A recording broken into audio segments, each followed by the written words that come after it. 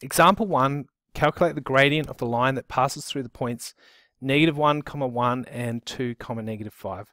So for this question, what we're going to do is we're going to start by drawing these points. So we go -1, 1. We always start with our x and then our y value. So x is -1, y is 1. And then we've got x, when x is 2, y is -5. So that's that point here. And we need to join it with a straight line. I'm just going to find the straight line tool in PowerPoint.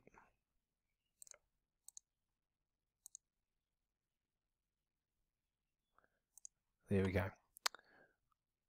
All right, now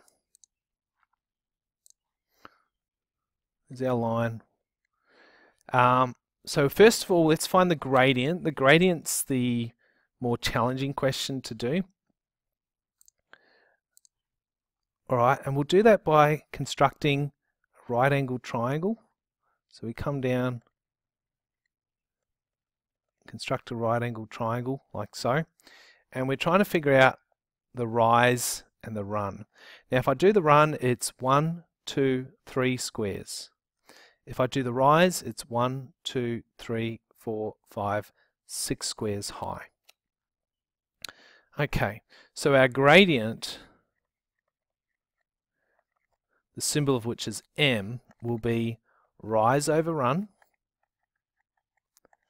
and our rise is 6 and our run is 3, giving us a gradient of 2. 6 divided 3 is 2.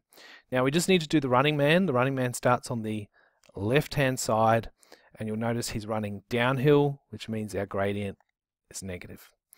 Okay, so next we need the y-intercept. Actually, this one's not asked for y-intercept, it just wants the gradient. Yep, all right, well, we're done.